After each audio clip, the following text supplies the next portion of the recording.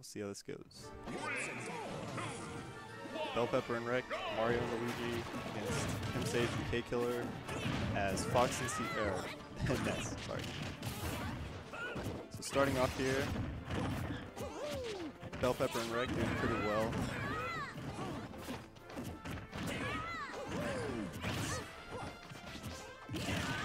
Good up smash by Reck.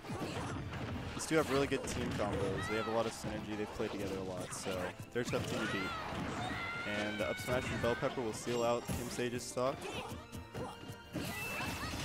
Tried to go for the Shoryuken, didn't quite do it. So you're trying to cape, and another up smash to take it out, to take Fox out. Oh, good up smash by Fox there.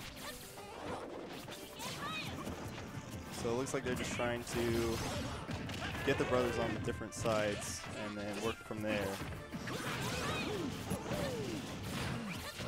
Good Ness combo.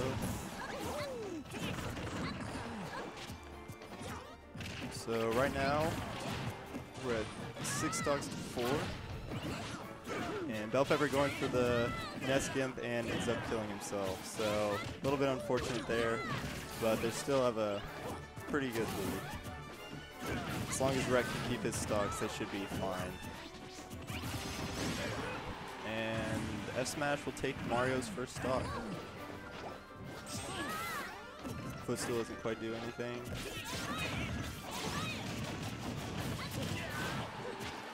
So ChemSage and Reck, or KKiller have actually been doing a pretty good job here, considering this is our best team in Oklahoma. So we'll see if they can keep that up.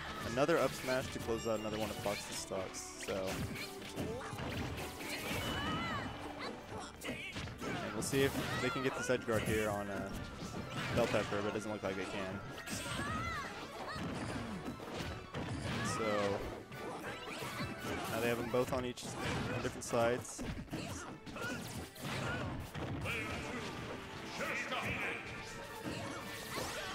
Okay. Alright, I think Neighbor is going to be joining me here on commentary. So I'll scoot over next room for him. Alright, so checking out, I guess we're in winners doubles. Pretty even so far. Haven't really been too much going on. Rest in peace, Luigi. ChemSage and KKiller have actually been doing a really good job here because Bellpepper and Reck are our best team in Oklahoma. Okay. Arguably, so. And they've got Mario to his last stock. I mean, Fox is at a pretty decently high percent, and Ness is pretty gimpable, especially by Mario. Right. So if he's able to clutch out a stock, I mean, it was still kind of live. Yep. But I think by just talking about it, I ruined all of his hopes and dreams of clutching out that 2v1. It's true.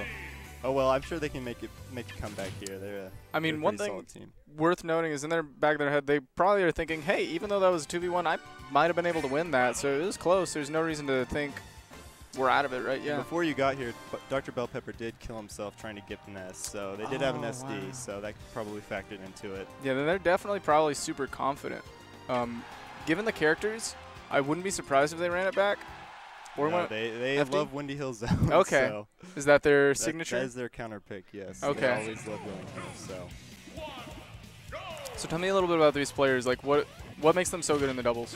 They have a lot of team synergy. Their team combos, I don't really know what's going on. Maybe they're a button check probably. Yeah. They just have really good team synergy. Their team combos are always on point, so you know they can take stocks really easily with their team combos. So. Alrighty.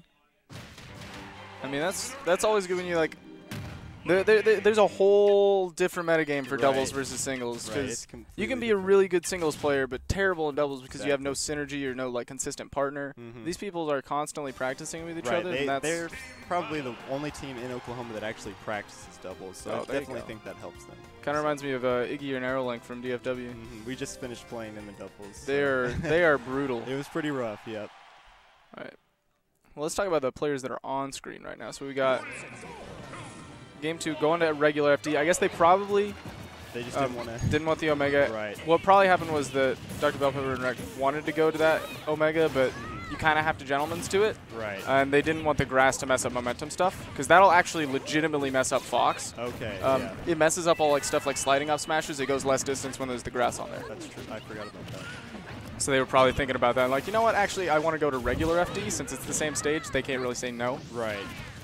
And they also, Dr. Bellpepper and Reck actually showed me a part of the stage on when he goes on where you can stage spike them. The stage juts out a little bit, so it's kind of a... Interesting. It'd be tough to tag. ChemSage going for a lot of these up Bs on stage. It hasn't been effective yet, but I wonder if he might be able to catch them later with it. I mean, it only takes one to take a stock at a pretty low percentage, so... Right now, they're playing it relatively even and neutral. Right now, all the stage control is going to blue team. Right. They are getting a lot of up smashes in. Right? Solid whiff punish, or solid punish on his partner, you know? That's one thing that's super important in doubles, the awareness of if your teammate gets hit, that's almost like a bait in and of itself because, hey, hit my teammate, and then I'm going to take your stock real quick. Right. Punishing throws is a very solid doubles option whenever it's 2v1 or something. These up smashes are just coming flying out of the Mario Brothers, taking the stock, sealing it so it's even right now. Pretty low percent, but that's getting juggled. Here comes the Ness combos. Okay, so what happened a second ago, Mario Brothers were getting sandwiched and then immediately swapped to sandwiching the opponents. Oh, they almost got that nice back throw into forward air.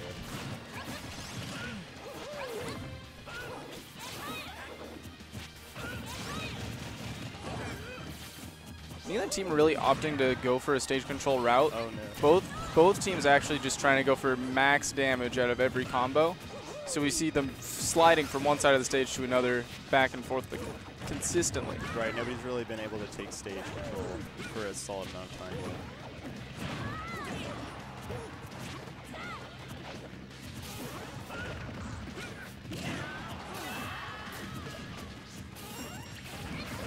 Oh, wow. Really, really solid option coverage with that down smash, taking the stock and keeping him safe. I'm really impressed by ChemSage and KKiller because this is... They know exactly where they're at. I wonder if they've teamed before because they seem to have pretty good team synergy as well. And thinking about Ness and Fox as a team, like, Fox, historically a character who doesn't have trouble stealing stocks, but he doesn't have anything like a kill throw. He can throw out kill moves, but he doesn't always have the best setups into it, especially if it's like a double situation. But he can rack up damage so well, and then Ness just has back throw. Right, so. And not only that, but Ness can rack up some damage pretty consistently. And if Ness can consistently put himself in an option where, like, hey, come hit me, I'm vulnerable, and then Fox gets an up smash. They can seal out this stock from Ness. Oh, but Luigi dies. The back throw, so let's see if Reck can bring this back or not. I mean, this is a similar situation to what we saw last game where last stock, but both players are at pretty high percent, so a 2v1 is more than doable right now. Right, Fox being so light, he's probably getting close to that up smash kill range, so. And that's dead, but weak whiff punish. Didn't go for an up smash, probably wouldn't have killed right there at that percent. Just had to get a forward throw, and now, there we go. Let's get the down air confirmed into the up smash. And ChemSage and KKiller take it, which is actually surprising to me because this is our second seeded doubles team that just lost here, so. Wow.